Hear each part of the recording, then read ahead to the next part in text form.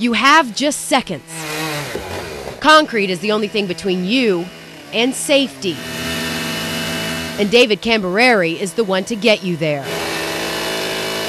At least that's what he's thinking about. He's really just training.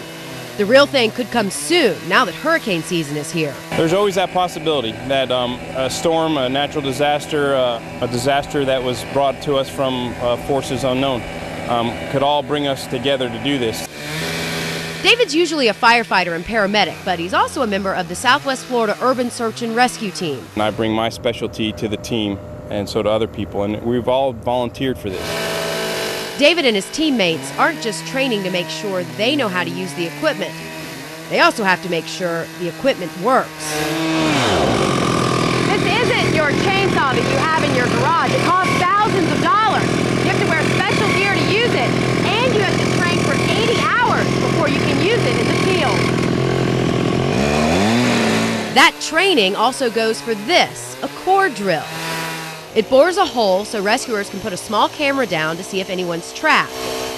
Both the drill and the chainsaw are able to cut through concrete because of diamonds. It's hard to see them because they're tiny little specks, but they're there.